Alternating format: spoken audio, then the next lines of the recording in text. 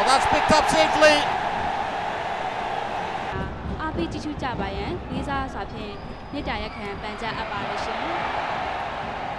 What a miss here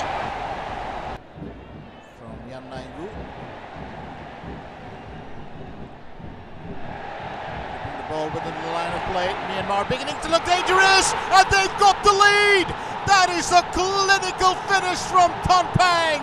It's now 1-0. That is an outstanding goal. Myanmar have scored against the run of play here.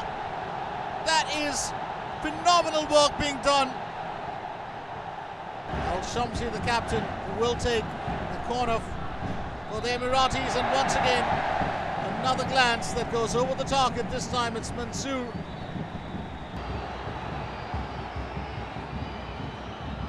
Marwan with the delivery, and that's picked up by Myokotun.